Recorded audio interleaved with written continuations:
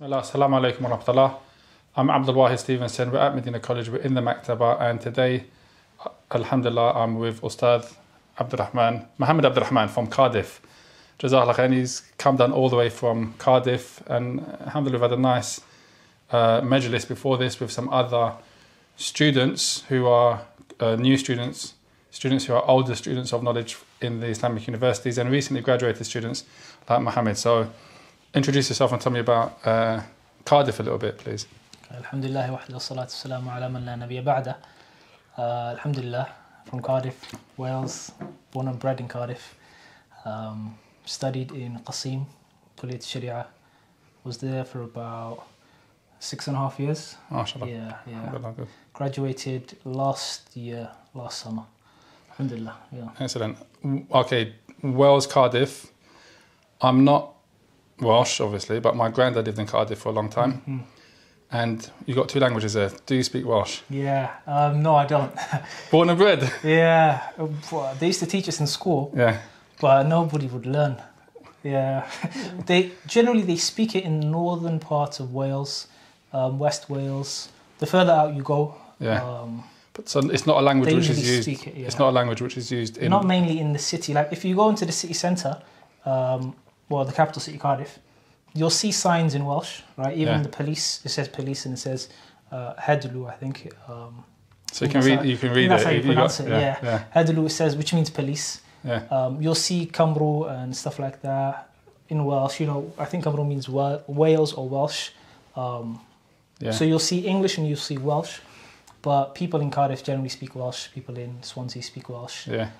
Newport, even throughout Wales, everybody speaks Welsh, and they also speak English as well. Yeah. But English is more within the city centre, the areas around the city centre, the capital city, Swansea, Newport. Yeah. Alhamdulillah. So let's speak about your journey as a student of knowledge. One of the questions we just had a discussion, like I mentioned, with a bunch of students. You came down with a couple of students that have recently applied and got accepted. Yeah. Alhamdulillah ni'mah, and also a student which is currently about to finish the Ma'had. Yeah. That's after 2 years, for example. So we've been speaking about. We had this discussion before, but one of the things that we was talking about is why do students apply for the Jamia? What's the So for yourself, you've graduated 2020. Yeah. That means you applied. When did you? I applied December 2012. Okay. Yeah. And go on. And then I got accepted late August 2013, and then I flew out January 1st, 2014. MashaAllah, you remember the date? Yeah. I remember because it was the 1st of January. Yeah, it's hard to forget you on New Year's Day. Yeah. You on a plane? Yeah, it was me and Khalid and another brother that got accepted. Yeah. Oh, okay, alhamdulillah. Yeah, Khalid, who's a teacher at the Madinah College instructor. You and him you were buddies for the whole... زميلك. Yeah, man. في رحلتك في طلب العلم. Okay, so you got accepted first. You went out on the 1st of Jan, 2014. 2014. Yeah. Okay, so you're a recent graduate, basically. Yeah. Recently graduated. Just tell me a little bit about why you applied in the first place, and what was the thing that motivated you to do that, to want to actually go study in another country for 6 years, knowing that you're going to be studying Sharia, knowing that, what was the motivating thing that made you do that? Yeah. Alhamdulillah, I was seeking knowledge before I went to Saudi anyway. Yeah. So I learned Arabic. I was studying Arabic for about 2 years. I was memorizing the Quran. So by the time I went to Saudi, I finished 25 juz, I think. Alhamdulillah, good. So I finished the final 5 in the first mustawa. Alhamdulillah. Yeah, alhamdulillah. Good. So I was seeking knowledge, studying Arabic, studying mutun, with Sheikh in Cardiff. So there was like a bi'a ilmiya, there was an environment of ilm. Yeah. Right? So I was actively seeking knowledge. Yeah. So I think for myself, one of the things that helped me was the masjid that I was involved in. I was a part of our community. Yeah. It's a masjid which had a lot of respect for scholars, and we used to have yearly conferences where they'd invite scholars to teach mutun. So you was in an environment where you were already studying. So there was that. Studying. And the main thing that pushed me towards seeking knowledge was I didn't want to depend upon anyone to tell me what the haqq was, the truth. Yeah. So that was one of the main reasons I wanted to go out and seek knowledge myself, so I can see what the ulama say themselves, what the explanations of the books of hadith are, the books of tafasir, the major books in aqidah, how rulings are extracted from the Quran and the Sunnah.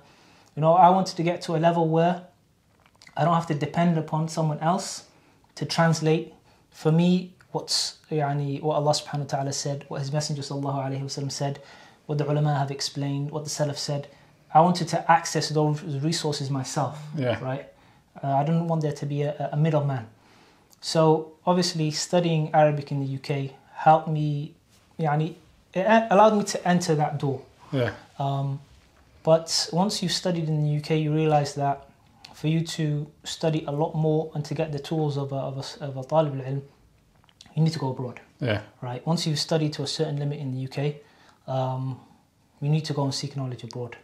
So I applied to Medina, mainly applied to Medina. Yeah.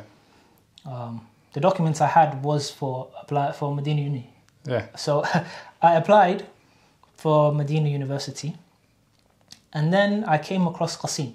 I came across a blog that talked about Qassim and some of the mashayikh that were from there, and some of the mashayikh that were there at the moment. Those talked about Ibn Uthaymeen and his students who was there.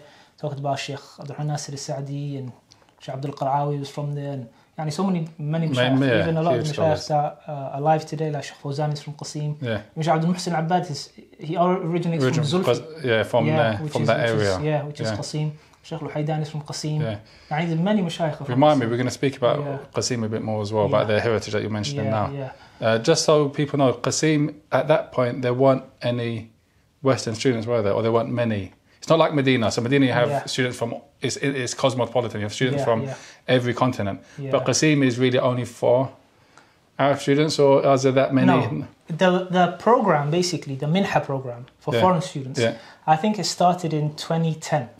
Okay. So it's recent compared to the Islamic University. Yeah. And it was mainly Bosnian and Albanian and some Filipino students. Yeah. That's how it started. And then it grew to where they started accepting more Albanians, more Bosnians, some Indonesians, some African students, and then they started accepting Western students. Right? Yeah. There was already a brother there, I think, who he was doing his masters. He was from the West. He was from Canada. Yeah. But we were the first British students there. First British students, yeah. Ever, yeah. You got further off sabaqah. Yeah. So the first ones. Yeah, there's a for every British student that comes afterwards. Yeah, exactly. So we were the first British students there. There was one American brother who went there, who was there before us. There were some French students. Yeah. Some Dutch students. There was a German student. Yeah. So there were Western students, but there weren't many, basically. There weren't many at all. Yeah. Okay, so you applied and you already seeking knowledge before that. Yeah. How old was you when you actually got accepted? Now, one question I want to ask you. Okay, look, here you are as a young, how old, 20, 21, what's your... Well, when I first got accepted, I think I was 20. 20? Yeah. Okay, 6 years you're going to study there. Yeah. What about your dunya? What about the fact that... Because obviously that degree, that's not going to give you... No, it's not a career. It's not. It's not a profession. No, it's not. That's 6 years you're going to be doing something, which is... What was the most... Or you didn't think about it? It just wasn't... The thing is, when you're at that age, you don't necessarily think that far into the future. So when as years went by, then it started to pop up a lot more, right? And then sometimes I would think about what am I exactly going to do once I graduate, right? But then I realized there's so many things that you can do. There's so many opportunities. You can get certifications in many different things. You don't have to go back to uni for 3 years. Yep. You can go into IT in many different ways, right? Yeah. And I was interested in IT. Yeah. So my plan was once I graduate, I was going to go down that route. And that's what, alhamdulillah, I'm working on at the moment. Excellent. But, in the years, I would think about what exactly am I going to do. But then I would think about the great ni'mah this is, because it's a massive opportunity. Yep. Not everybody gets this opportunity. That's right. Yeah. And on top of that, Allah subhanahu wa ta'ala, He gives ilm to those that He wants khair for. Yeah. Right? and He allows those to tread this path, and He makes it easier for those that He wants khair for. Yeah. So this is a sign that Allah subhanahu wa ta'ala wants khair for me. Yeah. Right? So I thought to myself, I need to take advantage of it. It's only 6 years of my life that I'm going to give up now, and I might live for another 30, 40, 50, maybe even, I don't know, 60 years, right? So compare these 6 years to another 50, 60 years, and it's nothing. It's a great investment. 100%. Right? It's a great investment. Yeah. So I saw it as an investment for my hereafter. Alhamdulillah, good. And for your dunya. Yeah, and for my dunya. For your hereafter. Yeah. I think that's the important point, that some people think that 6 years is a long time, but in reality, when you look at it in the bigger picture, and as well, your 6 years, you are actually putting in a lot of work over those 6 years. You're spending hours and hours reading and very studying. Intense, it's very intense. Very, very intense. So, alhamdulillah, 20, got to the Jamia. But Abdul, I didn't tell you about how I got accepted. Go then. Right? Because there's a story behind this. So, I applied to Medina, right? Yeah. And I applied, I got my documents ready with the intention of going to Medina. Yeah. I hear for about interview Qassim. Process and stuff like that. No, as in like getting my documents ready, translated, all of that stuff. Tazkiyah, letter from the MP and stuff like that, even though I got that later on for Qassim. But I got that sorted, I applied for Medina, I came across Qassim. Yeah. Now, Qassim I've never heard about before, right? And the funny thing is, I came across videos of Sheikh Sami Sqair, Sheikh Ibn Uthaymeen's students on YouTube. Yeah. Who was teaching in Ibn Uthaymeen's masjid before I even applied to Qassim. So I would watch these videos, right? And I'd be like, who's this Sheikh? Who is he? Eventually I ended up studying in the same masjid as the Sheikh.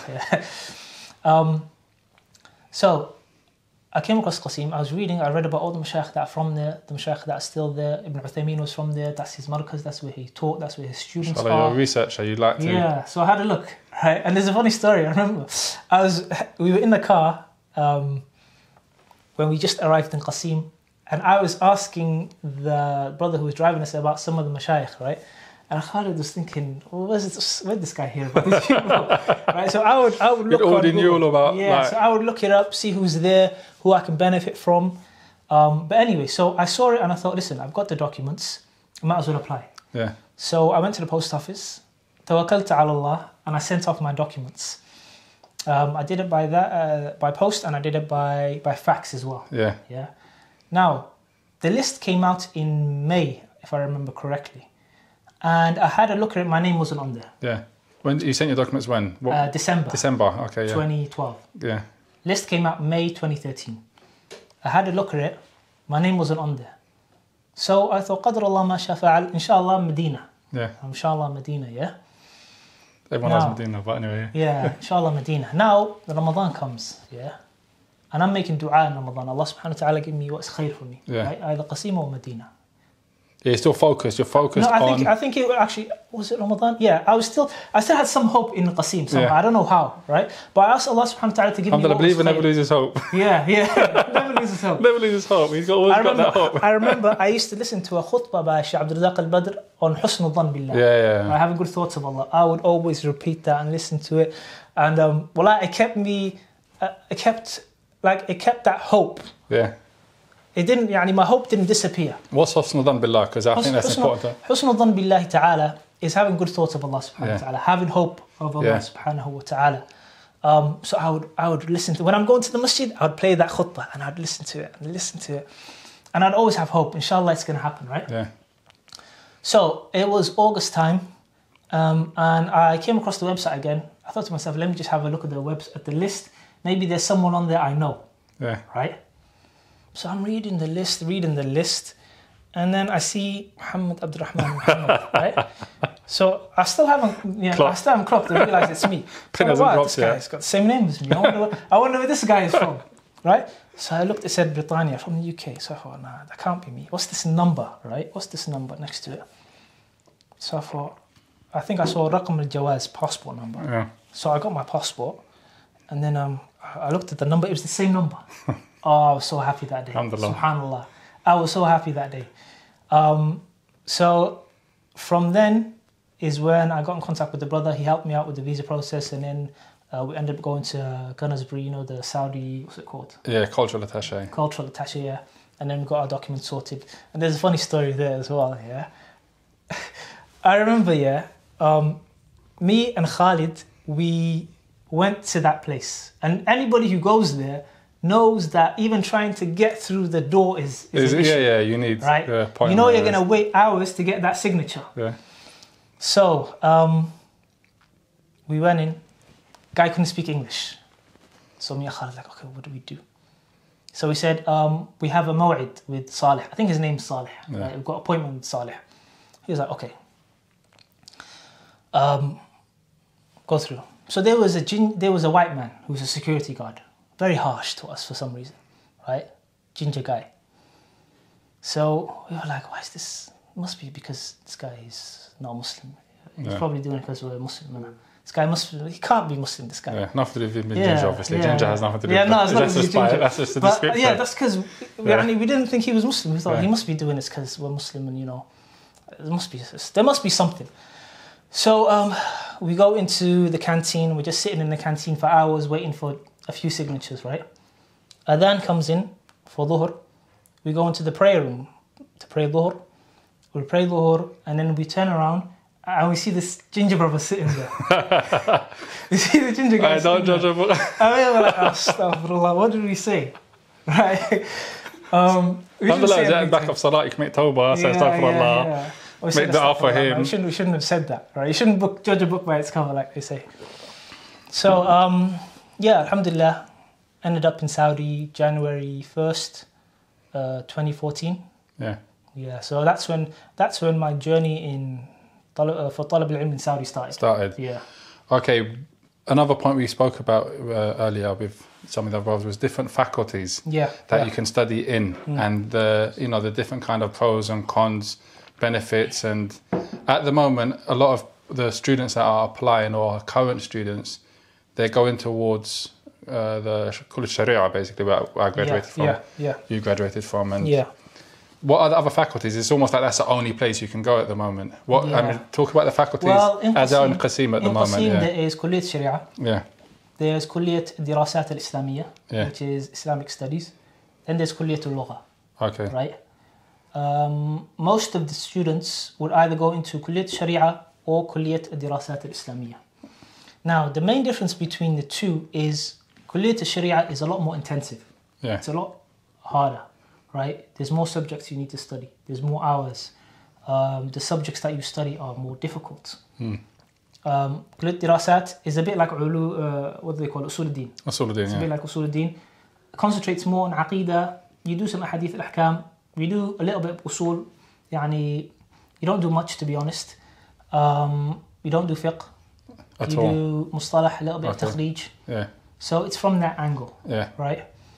And the weird thing is, when Shaykh ibn Uthaymeen was still alive, Usul al-Din, Kulliyat Dirasat al-Islamiyya was the one that everybody would go to, right? Because he was the Amid, I think he was the Amid of the Kulliyah. Oh no, I think he was Ra'is Qism al-Aqidah, if I remember correctly. Yeah. And he would teach in the Jamia as well. He would teach fiqh and everything. Yeah. But I remember one of the Mashaykh saying that everybody would go to Dirasat al-Islamiyya. Now everybody goes to Sharia, right? Which I found strange. Maybe the curriculum was a bit different back then. Shaykh Uthaymeen. Yeah, Ibn Uthaymeen. If he's the Amir of the Kulliyah, I'll be there every day. Yeah. Shaykh Uthaymeen. He's a Mawsu'a. Exactly.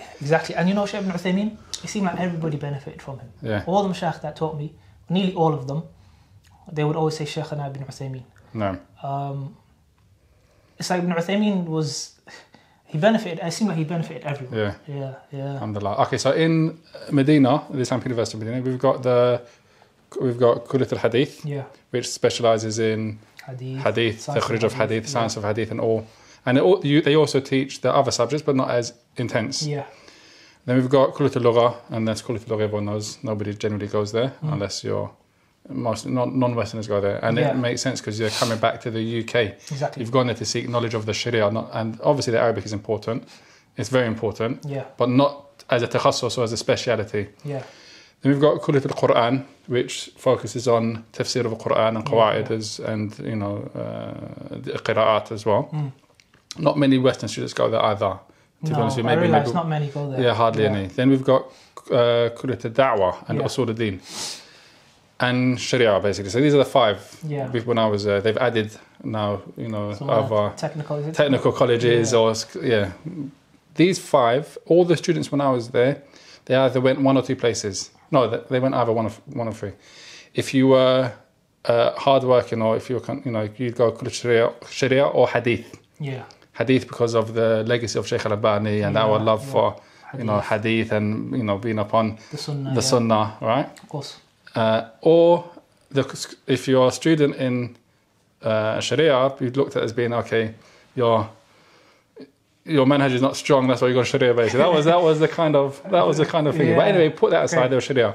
Then there was Usul al-Din. Now, if you went to Usul al-Din, it's because you're ta'ban in your studies and you want to kind of take it easy. You don't want to be you don't want to work too hard because it was looked at as an easy route to because it's a bit not as intensive, right? Yeah.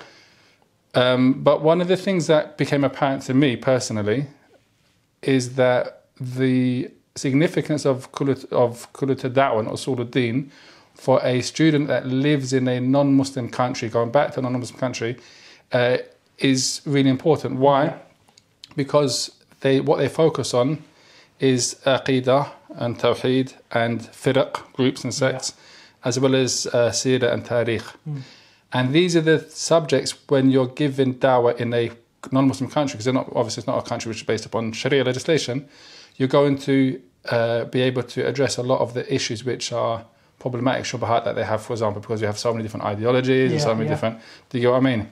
So from that angle, I've always said to new students, we had the discussion here, that don't rule out Kulliyat al-Da'wah and Usul al-Din, because for yourself it might not be good, i.e. as good as Sharia or Hadith, but for the people you're going to be giving da'wah to, if that's your objective, it will definitely be beneficial. And it's not necessarily the weakest of the kulliyat. You have lugha and stuff like that. And it's good as long as you as long as you do the other things outside in the jamia. So if you concentrate on fiqh and usul, maybe hadith and mustalah and usul al-tafsir and stuff like that outside the jamia, on top of some books in aqidah as well, and you take advantage of what's related to aqidah and usul al-din in the jamia, then it's going to be useful. It is beneficial. Yeah. Okay, so tell me a bit about Qassim and about the studies, your program, studies in the masjid, studies in the kulliyah. Well, Qassim is a bit different. Yeah. To Medina, because you visited Medina obviously with Cardiff and stuff. You visited Mecca, you visited Riyadh. Qassim is very different to Medina and Mecca and Riyadh. The people are somewhat different. Yeah. They're not as open, I would say, as Mecca and Medina, even Riyadh. I'm not saying the people are bad. Trust me, you will find some good people in Qassim. And how many times did things happen to us and Saudis in Qassim came and helped us, right? Like sometimes dire situations, like life and death sometimes, Subhanallah. But the people are closed. They're not as open. Right? More conservative. They're a lot more conservative. And you have to somewhat understand that this is their aada, this is their culture, right? You might be offended a little bit in the beginning. You might find it a bit weird, right? Because I remember this happened to me, generally in a classroom with your peers, you give salam to them, right? Okay? If you see them outside, you give them salam. So I remember one time, I learned the hard way. I remember one time, the teacher made us do group work. They do this sometimes in the classroom, right? Come in groups and discuss masail. So there was one brother, we came together, I think there's 3 of us or 4 of us, so we talked. So now obviously I think that, we're friends. Not friends, but we're zumala, we've talked, we've discussed. We know each other now, So I remember at the end of another class, same subject. Class ended. I remember I gave him salam, right? And then he looked at me like, what's up? So I had to act like I wasn't giving him salam, scratch my head or something, right? That was the first time it happened. Now, there was another brother, Right? I thought, okay, maybe it's just this guy. Now there's another guy, yeah? This guy here, I think he's been in maybe 3 or 4 different classes with me. Yeah. Right, throughout the mustawayat. I didn't really have much of an interaction with him, but you've been in so many classes. We know, you know each other. Yeah, Your face is familiar. Yeah. You know him. He knows you. Yeah. So I remember I saw him in the masjid one time. And this was on the Mashaykh's class. He came, right? So I saw him sitting over there, right? So I gave him salam, right? And then he looked at me like, yeah, what's up? So I had to act like I was giving salam to someone else. I wasn't giving it to him. Or, I had to act like it was an awkward moment. So basically. I learned from there, right? If you don't really know the person that well, then don't try and, They're not as open, right? Yeah, People are not as open. Yeah. I mean, bear in mind, is that I think as well, foreigners, i.e. non-Saudis, up to that time hadn't been much in Qassim in terms of students. That's very true. From Western, do you know what I mean? So it's like, hold on a minute. Because even today, if we're going to be honest, sometimes if someone new comes into the community, you've never seen them before, and they're trying to, because of the let's say, prevent and all this other stuff, there's a level of kind of suspicion. Hold on, why are they asking someone questions? Who really is this person? Because of the climate basically that happened since post 9/11 and up to now. Of course. So there's always going to be the suspicion of this foreigner. Is he really Muslim or is he?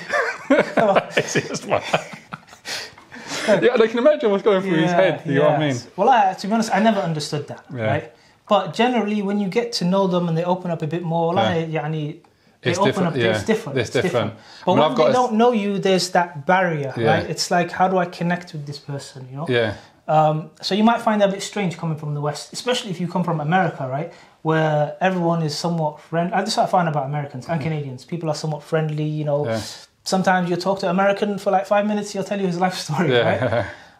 Sadly, it's completely different. Yeah, so maybe that's a very valid analogy actually, because I find the same thing in Medina. So you've got Americans that are completely open, and they look at us as conservative, these conservative English people. And then we've got another level of conservativeness, which is the Saudi conservative. The Saudi conservative, which is in Qassim, for example. Because Medina obviously is quite cosmopolitan from a very long time ago, as well as Mecca because of the pilgrimage and stuff like that. Do you get what I mean? But Qassim, mashallah, it's a place here. It's very conservative. You would find a lot of people that are, I wouldn't say religious, but they're a lot more cultural. Right? And generally, with you being more cultural, you tend to be more religious, right? You tend to uphold more Islamic foundation. So you tend to pray in the masjid more. You tend to do silat al-rahim. You come together with your family a lot more. So I saw that. You saw that, yeah. So a lot more people with lihya. Al-aada muhakkima, that's a qaida. Alhamdulillah, you're a Sharia student. Let's just talk about that just for a minute and apply it in this situation. Some of the things. Okay, what would you say? So, I guess what I'm asking is that some of the culture, like you said, Islam, the culture that they have, their culture is Islam. Right? A lot of it ties back to Islam. So there's no separating it from that aspect of it. And then there's the aspect of al-aada muhakkima, meaning that certain types of dealings or certain the Sharia principle that we're speaking about, it goes there's no definitive right or wrong, i.e. from the Sharia that says it's like this. So it goes back down to the aada, of course. The aada, which is the custom of the people. Right? So certain things, maybe transactions, certain types of agreements, you look at the aada when it comes to, right? So in terms of their relationship with you, it would come from that angle. So you just have to somewhat adapt. Right? Take a lot of things on the chin. And that's what you're going to have to do as a student out there. Or you're going to have to take a lot of things on the chin. Like trying to get things done, trying to open a bank account, trying to get things done at the uni. I mean, this is really important. New rules coming out from the idara, from the management of the uni. So many new things. So a lot of things you just have to take on the chin. Just accept that you're a foreign student. You're in a foreign land. You're there to seek knowledge. Get your knowledge and go. There's two things. One thing which is, I remember when I asked somebody who'd already got accepted. So when I applied, there was a group of our brothers that applied as well. They got accepted the year before I did. So then I applied again and I got accepted afterwards. So they've already been there a year. So they've got a year's experience. So I said to them, you know, what do I need to bring with me? Thinking they're going to say mosquito net, you need to bring mosquito repellent, you need to bring... So I'm thinking of all these things I have to bring with me to the Jamia. And the brother goes to me, you need to bring patience. Yeah, oh. I'm like, what are you talking about? You know, it's a black brother and a very nice brother, friend of mine. He needs to bring a lot of patience. So I didn't understand what you meant until I got there. And it's on this issue, i.e. the difference in the culture. Of course. And having to kind of take it on the chin, knowing that if you go there to get something signed, you might not get it signed for another week. And they might say, come back tomorrow. And come back tomorrow. Of course. Right. Or another one, I think once I went to a mahkamah and, you know, it says they're open at, for example, I went to, you know, 8 o'clock or... Okay, when they say they're open at 8 o'clock, that means that they've come in at 8 o'clock, but not that they're going to start working at 8 o'clock. They're either going to start working at 8:30. The first 30 minutes is for, you know, breakfast and catching up or, you know, to eat there. So if you're from the UK or the West, then you're like, okay, well, it says 8 o'clock on the window, you should be open, what you do, and you knock on the door. I remember when I went to the post office once to pick up something, and it was in Ramadan at the time of iftar. After we prayed Maghrib in the Masjid Nabawi, and I went to the post office. And the guy looked at me like I was Majnoon. It's a Ramadan iftar. He looked at his friend and goes, this guy's coming to do some work, to do get stuff. We're fasting, we're just breaking our fast, we're fasting all day. You expect us to be running around behind you to do something. And he's right. I'm going to be honest with you. You know, I think he's 100% right now. But at the time, I'm like, you know, this is unacceptable. I'm thinking to myself, you know, you're supposed to be working and stuff. You have to understand the customs, how the country works. Like, even certain things that they may say, they don't necessarily mean to be racist, right? Even though it may come across as racist. Some of the way you're going to get treated, right? You need to understand, you're not going to get treated exactly the same as the Saudi will get treated. In all things, right? You're a foreigner. Generally, a lot of the time, they do treat Saudis in a certain way. And it when you speak to them, they'll understand that you're a foreigner. Even if you speak the lahja, they'll pick up on the fact that you're somewhat of a foreigner, right? A lot of the time, they'll try and help you and stuff. But you need to understand, life is going to be a bit different. So don't think you're in the UK or in the States or in Canada.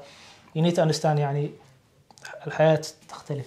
You know, I do think as Western students, we do go there with this kind of like this complex where we believe and that we think that we should be like, you know, our way is the best way, and you know we got customer service and we've got this right, we've got that right. I remember we was on Eid, Yom al-Eid. After Eid, there was a tradition of the brothers in Medina. They would all go to Kudu for breakfast.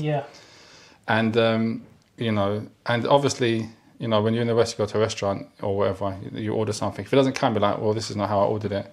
You know, I'm paying for this. You know, that type of British type of. But the guy's there looking at you, thinking to himself, what are you talking about? It's a piece of toast. So it's not toasted good enough. Like, what's the... He's looking at you thinking to himself, what are you talking about? So it's that type of cultural, understanding the different cultures and being able to, like I said, adapt. That's true. And the quicker you can adapt, the easier it is you're going to find to be able to... The easier you'll be able to stay there for longer. Right? How many people drop out? One thing you need to do is also, don't try and stand out. Right? A lot of people, sometimes, some Westerners, they like to stand out, right? Show to the fact that they're from the West. And maybe they try to speak English a lot. Maybe they wear their Western clothes. When you're in that country, try and blend in, right? Try and not bring attention to yourself, right? You'll keep harm away from yourself, and you'll keep away unnecessary attention. Just blend in.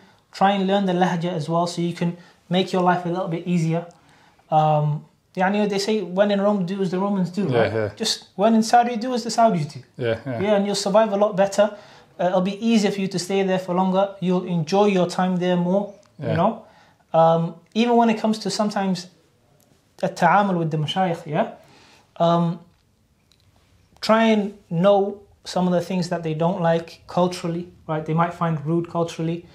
Some of the things that they don't find rude culturally, so you don't offend them while not knowingly. You understand? That's very important. It's very important, you know. I think the issue of different customs and cultures is really key. Because a lot of people struggle, and I've seen a lot of students actually drop out, but it's because of not being able to get over the difference in customs and cultures, and they take it personally. So it's almost like it's a personal attack, but it's not like it's customs and it's not, man. You just cultures. you have to learn and adapt. Tell me about your studies in the Jamia, your studies outside the Jamia. What's your kind of program as a student? My study in the Jamia would be from 8 till about, let's say, 1, maybe 1:30, right? Now, from that time, sometimes I might have a full day, but it's not every single day. It might be once or twice in the week. Probably, let's say, once in the week. Now, the other time that I would have free, I would always spend my time in the maktaba. Right? And the good thing about Qassim was that your classroom is here. We're in the maktaba, look. And it's in the maktaba, so that's just to pull up on the maktaba. Your classroom is important. That's the place of a student of knowledge, in the maktaba. The maktaba is the place where you should be. So your classrooms are here. Not on the shawarit by the restaurants, always. Not wasting time drinking tea after in the aswaq. Okay. No. So the classrooms are here. Then you go straight down, go down the stairs, and there's the library, right? So in between my free times, I would always be in the library. Now, one thing that I benefited from that was, number one, I got to know so many different books, right? I would use that time to revise for what I would study in the Jamia, right? Which means that once I get home, I have free time to do what I want. Now, my time after the Jamia, I will sleep after Dhuhr. I'd wake up, Asr time. From Asr till about 11, throughout the week, even weekends, I would be studying, right? Sometimes, generally, durus would be after Maghrib. Sometimes it might be after Asr. Durus in the masajid, you'd speak about here. It would be after Asr. Sometimes after Asr, but mainly after Maghrib. So from then until Asr, from Asr till about 11, I would be studying. About 11 o'clock, I would sleep and then start at same thing next day. Right, so that would be my weekdays. And then on the weekends, it would still be somewhat similar. Like Thursdays, what I would do is, Thursday I would take half day off, right? And this was the earlier years. The earlier years, I would take half day off. So basically, what does half day off mean? Half day off means that after I've studied my stuff in the Jamia, and I've slept after Dhuhr, I wake up Asr time. After Asr time, go to the maktaba. When I say maktaba, I don't mean like public library. I mean bookshops. Shops that sell books. So in Qassim, basically we'd go to Buraida, and Buraida is about a 20-minute drive. And there was 2 main bookshops there, Maktabat al-Rushd and Maktabat al-Tadmuriyah. So we'd go to Rushd. Same in Medina, isn't it? Rushd is not there. No, Rushd is...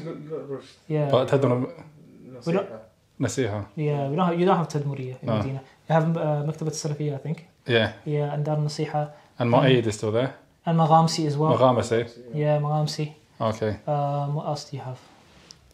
Rushd is close to the Haram. Yeah.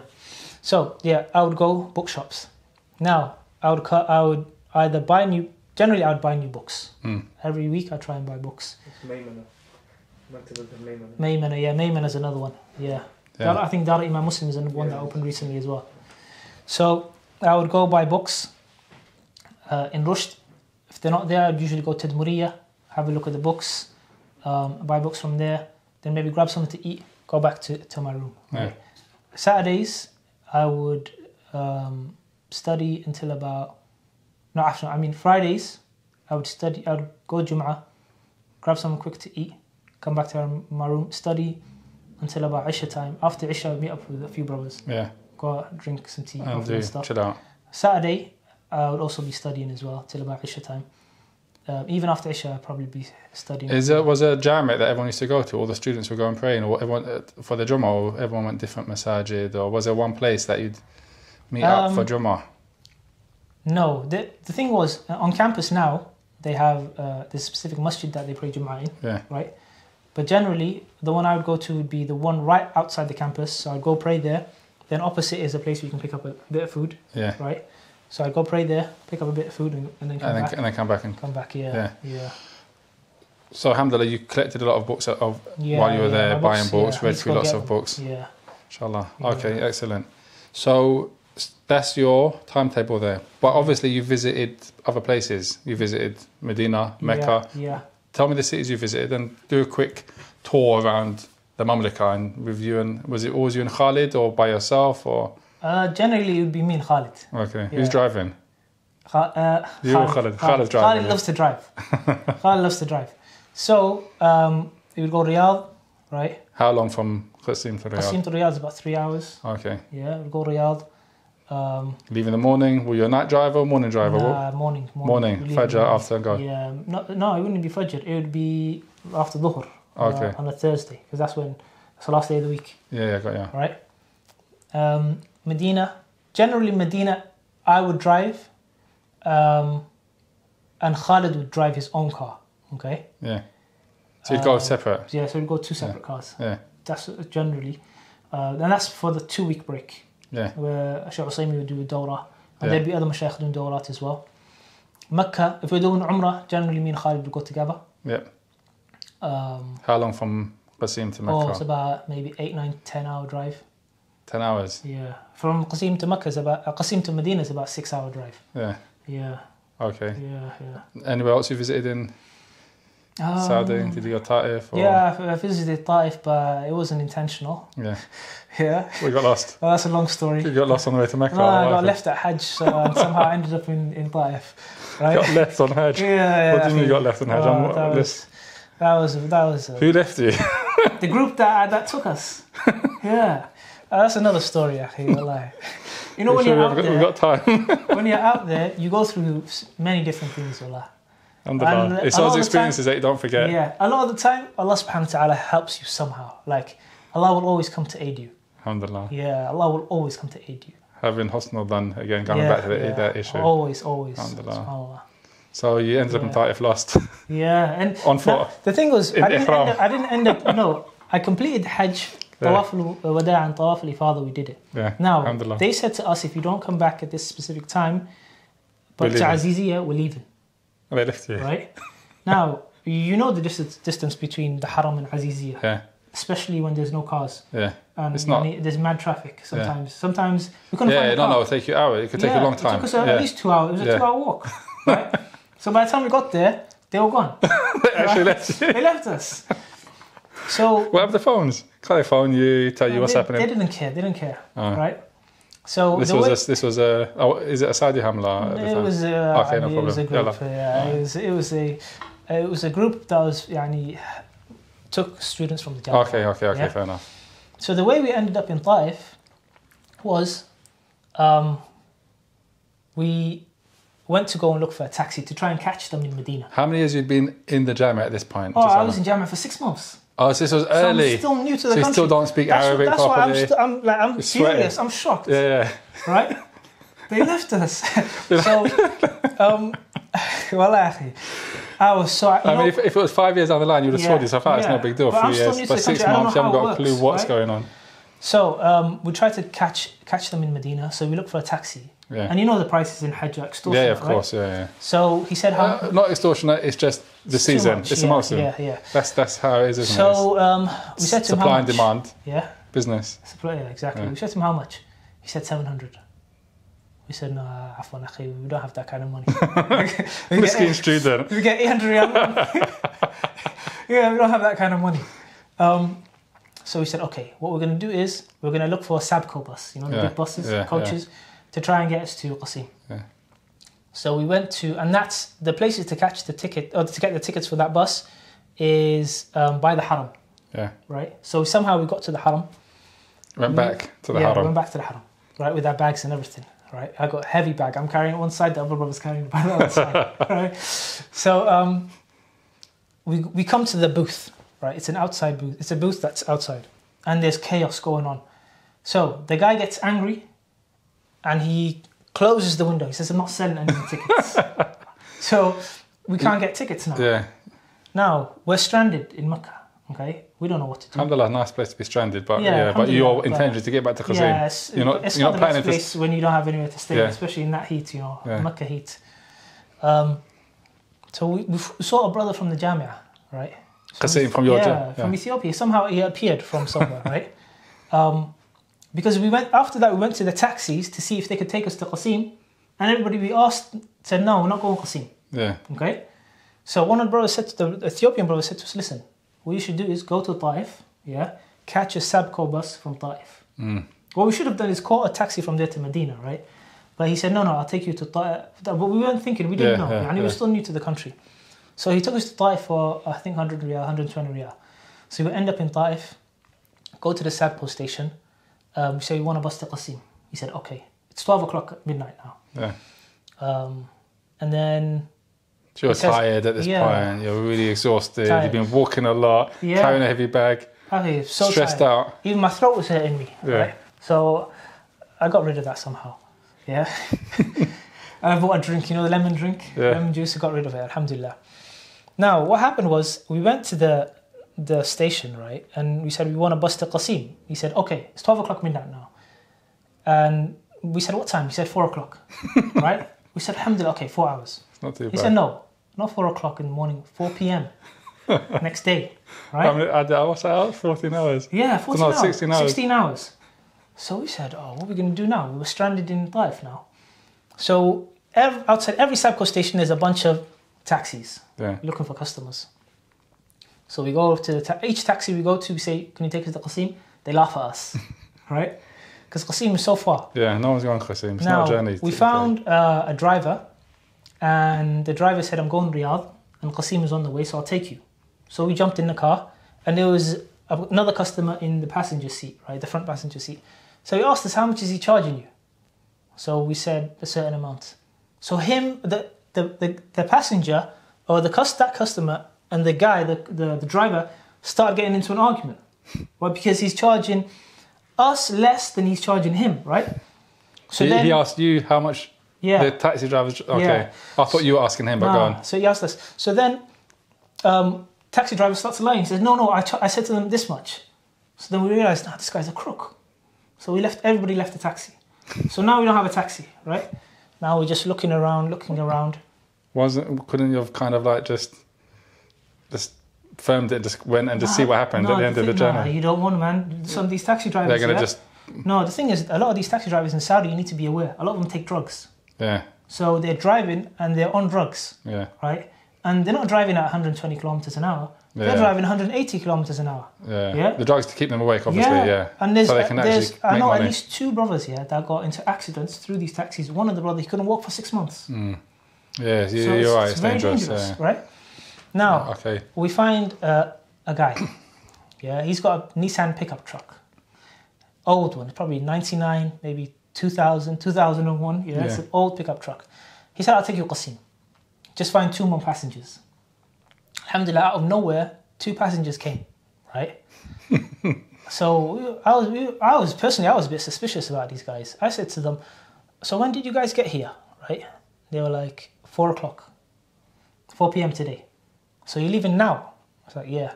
The reason I was suspicious is because in Saudi Arabia, especially if you come from Qassim and Riyadh, nearly everybody has a car, right? Nearly everyone has a car because it's so vital, right? Public transport is terrible. Yeah. So these guys seem like they came all the way from Qassim to Taif without a car. Now they're going back without a car. So we jump in a taxi, and now he's taking us down some dangerous roads. And at this moment, I'm so angry. I've given up. When you're so angry, you've just given up on everything. So I'm just sitting there. Driver's smoking a cigarette. The guy in the front passenger seat is smoking a cigarette. So now the Saudi guy sat between me and the other brother that was with me. So he pulls out his box of cigarettes, right? So I said to him, what are you doing? He said, smoking a cigarette. I said, no, you're not. Put that back in your pocket. So he puts it back in his pocket. Now, these guys are enjoying each other's company. It's like they've been best friends forever. For a long time, right? Yeah. Laughing and joking, and I'm just sitting there tired and angry, And at that point, do you understand anything they're saying, or you can pick up on bits? I can understand. I can understand. Yeah. Because my Arabic was, I studied Arabic for 2 years. Before, So you had the my Arabic, alhamdulillah, it was at a good level. I just had to pick up on the lahja. Now, every time we would try and stop, we would stop at a service station. He would try and jump in, try and get the window seat so he can start smoking. Yeah. So I tell him, no, get in. You're not smoking. Yeah, you're not smoking. Right? And then eventually he came around and he sat on the other side. Right? Somehow he got through the other brother. So now this guy, the driver's smoking, The guy in the passenger seat is smoking. Oh, the guy in the back is smoking. And the guy on the left side. I mean, they're is smoking. smokers, aren't they? Well, I So mean, they're all smoking now, and they're all enjoying each other's company. And I'm just, it's just Fuming. ta'aleeb, you know, it's punishment, right? But the thing is, I'm being patient because I just completed my Hajj, yeah. right? Yeah. So I'm thinking I need to be patient. I just completed my Hajj. يعني, It was like a test straight after. yeah, I should be better after this. So I was just patient the whole time. Eventually, we got back to Qassim. He dropped them off in the middle of the motorway. I don't know where these guys went. Yeah. Well, he stopped in the motorway, yeah. And the motorway, it was on a hill. And then they just went off into the distance. I don't know where these guys went, where they came from. Yeah. Alhamdulillah. So Alhamdulillah, I got back to Qassim. And then, Alhamdulillah, life was a bit different from then on. But Alhamdulillah. Alhamdulillah. It was a good experience. It was a very good experience, yeah. Hajj became Hajj. Yeah, exactly. Literally became a proper... On top of the fact that Hajj was already somewhat difficult. Yeah, that's right. And was that your first Hajj? That's my first Hajj, Alhamdulillah. Alhamdulillah. Yeah. And then, inshallah, you can made Hajj subsequent years and stuff. Yeah. Okay, tell me a bit about towards the end. So you've recently graduated, you've just come back. We were, like I said before, earlier, we were speaking with, I think, Omar Jamaica graduated, I think, 10 years before I went there. And then I graduated in 2008, you're 2020, and there's students that have just started now, they'll be graduating in 2030. So tell me a bit about what you're currently doing, teaching in the masjid, and have your... At the moment... you've got your online stuff so that at you the moment do I've got online. a few classes that I teach online. Yeah. Yani through WhatsApp and phone and stuff, you know. Zoom and that. Not Zoom, Skype. And I started Sahibiya Institute, which is like an online institute. It's both for complete beginners who want to learn the basics of their deen. And we've got a section for people that want to do دراسة علوم شرعية, like basic متون علمية. Obviously we're still in the beginning stages of both, right? Completed the basic Aqidah one for the beginners. And we're doing something about learning about Allah subhanahu wa ta'ala now at the moment. As for the other section, then completed practical steps on how to seek knowledge. So the books a person should study, how to go about studying. Where's that available? Is that available? It's on YouTube, It's on YouTube at the moment. Okay, good. It's on YouTube. And part of that introduction or study guide, the guide for a student of knowledge, right? That practical steps is part of it. And then we've got an etiquettes one now at the moment. We've done the first one, which is طالب العلم مع نفسه, right? Okay, a student of knowledge with the inner self. Yeah. It's about 30 minutes, so it's not too long, you know. Perfect. We've just got a few more to go related to etiquettes, and then we're going to start into So is it live and then it gets uploaded, or do you have to wait till it's uploaded to do it? No, How it's does it work? uploaded. So it's going to be like pre-recorded lessons. Yeah. So it's going to be a course where you can take your time, right? Inshallah, there'll be exams and stuff. Yeah. But it's Okay. Inshallah, we're going to put the link in there in the description so that people can access it. Definitely. To the channel and benefit, because it's important to know how to be a student. It's very important. The steps as well as the practical. Yeah, especially if you're going to go out there and study, you need to understand that you're going out there for 6 years. Yeah. Now, 6 years is long enough, and it's a good time for you to become mu'assal, right? For you to become, attain the foundational tools a student of knowledge needs. Yeah. Now, for you to do that, you need to know what to study, when to study, how to study it, what to memorize, how to memorize it. You need to plan your 6 years out. Yeah. All right. Your day needs to be filled with you just studying. You can't be wasting time. Why? Because this time is precious. It's a ni'mah. This is a gift from Allah subhanahu wa ta'ala. You need to take advantage of it. Take advantage of your summers. Teach, benefit the people, summarize, read, and have ulul himmah. Right. Don't go out there with the intention of just learning some knowledge and then coming back and then spreading it and staying at that level forever. Okay?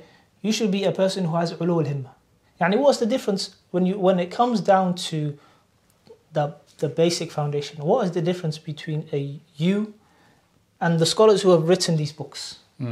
Both of you are created by Allah subhanahu wa ta'ala. Both of you are humans who have life, right? Allah subhanahu wa ta'ala has given that alim tawfiq to seek knowledge, and he took advantage of it, and he studied, worked hard, benefited the people, authored, and now he's reaping the reward from before. Now, what is preventing you from doing the same thing and reaching that high level? There's nothing preventing you except yourself. Yeah. As long as you seek the aid of Allah subhanahu wa ta'ala and you have ulu al-himma, right? You reach for the stars. Yeah. Right? They say that al-mu'allaf is waladul alim al-mukhallad. Right? That the book, the thing that you author, is considered to be the child that lives on forever. Yeah. Why? Because once you die, that's the thing that people are going to benefit from. Yeah. Now, authoring books are very important. It helps you solidify your knowledge, helps you see where your weaknesses are. On top of that, teaching as well. But you can also create programs, have some type of content online that people can benefit from for 10, 20, 30, maybe 50, 60 years. Yeah. Right? Benefit the people. Think about it as an investment. Yeah. Right? You see how people, when they have money, those that are who know how to deal with money, right? You see that they look for the best places where they can invest in their money so it can grow. You as a talib al-ilm need to look for the best things that you can invest in so you can reap the reward for many, many years once you've passed away. Yeah. Look at some of these books like Imam, I think Tafsir al-Qurtubi is here. Imam al-Qurtubi, when he wrote his tafsir, right? He wrote it and he said, it's ذخيرة ليوم رمسي, right? وعملا صالحا بعد موتي. It's an investment, a reward for my hereafter and for the day I die. Right? And he had the intention that, inshallah, I'm going to write this, and once I die, people are going to benefit from it. And look at it now. It's one of the... How many people have Tafsir al-Qurtubi? How many people benefit from it? Yeah. Look at Imam al-Nawawi. Perfect example, Imam al-Nawawi. وَلَا نُزَكِّي عَلَى اللَّهِ أَحَدًا, right? We don't say he's from the people of Jannah or he's from the special people that Allah subhanahu wa ta'ala loved. But there was something special about Imam al-Nawawi. And that thing must have been al-ikhlas. No. Why? Because when you're mukhlis to Allah subhanahu wa ta'ala, when you're sincere to Allah, Allah will raise you. Yeah. And He will give you opportunities to reap reward, right? To attain His mercy and His forgiveness and His reward. Al-Imam al-Nawawi, look at the books he's written. Look at Arba'un al-Nawawiyya. How many people have memorized Arba'un al-Nawawiyya? Throughout history, how many people have taught it and explained it and benefited from it and acted upon it? And all of that, Imam al-Nawawi is getting rewarded for. Look at his Minhaj al-Talibin, right? Look at his Taqrib that As-Suyuti has a sharh of. Look at his Rawdat al-Talibin. Look at his sharh on Al-Muhadhab. Look at his sharh on Sahih Muslim. Yeah, on all of the sciences. How many people have benefited from it? And he died young. And he died young. SubhanAllah. So the first sharh explanation that you think of when it comes to Sahih Muslim is the sharh of Imam al-Nawawi. Imam Nawawi's one, yeah. SubhanAllah. So Ulu al-Himma. Ulu al-Himma and ikhlas and tawfiq from Allah subhanahu wa ta'ala. When it comes to ikhlas, just know that you're doing this for the sake of Allah subhanahu wa ta'ala. Right? Don't think about impressing others. Don't think about what will other people think about me. How can I make people think khair of me in terms of for my ilm and stuff like that. Do it for the sake of Allah subhanahu wa ta'ala, right? And think about what Ibn Abbas said. He said, ذللت طالبا فعززت مطلوبا. Right? He said, I sought knowledge humbly, right? And Allah subhanahu wa ta'ala raised me with izzah and nobility, and then I became the one that was sought. Right? So you must be humble to Allah subhanahu wa ta'ala. You have to be sincere. You have to have husn al-dhan billah. You have to ask Allah subhanahu wa ta'ala for tawfiq. Why? Because if Allah does not give you tawfiq, you won't go anywhere. You won't benefit at all. You won't act upon your knowledge. You won't benefit from your knowledge. And it will be an evidence against you on the Day of Judgment. No. And that's one of the worst things. You don't want to be that person who, when it comes on the Day of Judgment, who comes on the Day of Judgment, Allah subhanahu wa ta'ala asks them, you learned this, and you learned this, and you learned this. Did you act upon it? Because you did this, which was opposite to this. You did this, which was opposite to this. Right? You don't want to be in that position on the Day of Judgment. Yeah. It's a very scary position. May Allah subhanahu wa ta'ala save us from that. I think that's really important. Looking at, for example, your journey, we're going to, inshallah, close with this.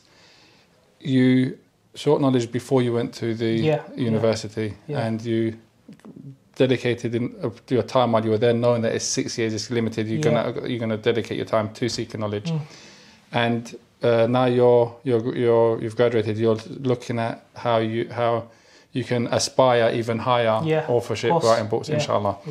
Now, So somebody that's just beginning that journey, what would your advice be? Someone that's just beginning. And if you to give it in a kind of summarized, what would it be? One of the most important things I would say after the things I mentioned of ikhlas and asking Allah for tawfiq and dua and husn dhan billah, I would say take advantage of those around you. Take advantage of the teachers around you. Why? Because when I started learning Arabic, the brother who taught me Arabic at the beginning, right? He himself went to Egypt for a few months. He studied Arabiya Bayna Yadik Book 1. His speaking was alright, it seemed like he was a quick learner, right? So he wasn't specialized in Nahu. He wasn't an Arabic of like a professional Arabic teacher. But he studied Arabiya Bayna Yadik Book 1. So I said to him, listen, brother, can you teach me Book 1? So I took Book 1 from him. Also, don't be shy to ask then as well. That's another benefit. Don't be shy to ask somebody to benefit you. Don't be shy to ask at all. People are willing to help you, willing to teach you. So take advantage of those around you. I benefited so much from the teachers in the masjid, the other ikhwa that went abroad to go and study.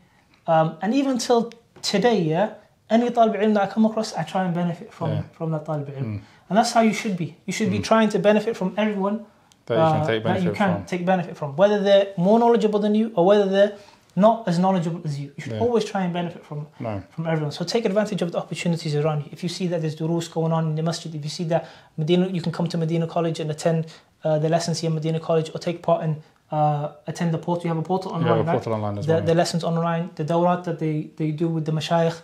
Benefit from everyone, from the people around you. Memorize the Quran, learn Arabic, and work hard. That's one thing I would say. Work hard. Yeah. They say الجد بالجد والحرمان بالكسل. What you put in, you will receive, right? And you'll be prevented from ilm if you're lazy. So I think we go in our culture is a culture of laziness, privilege. Subhanallah. But inshallah, that's changing for the students that are. Definitely. Once they get more knowledge, the more they realise how valuable it is, the more they realise they're going to have to work hard to get it and to attain it and to maintain it. Barakallahu fikum, jazakallah khair, inshallah. And it's been very beneficial. And inshallah, the institute is online. The courses are available on YouTube and they're free, inshallah, for the Sahabi. What's it called? The Sahabi Institute. Sahabi Institute. Alhamdulillah. Thanks for coming down from Cardiff. Barakallahu fikum. Pleasure and to come down and see you guys. You're going to see him, inshallah, on our videos that they can come out in Ramadan, inshallah. So, barakallahu fikum, jazakallah khair. Assalamu alaikum wa rahmatullah.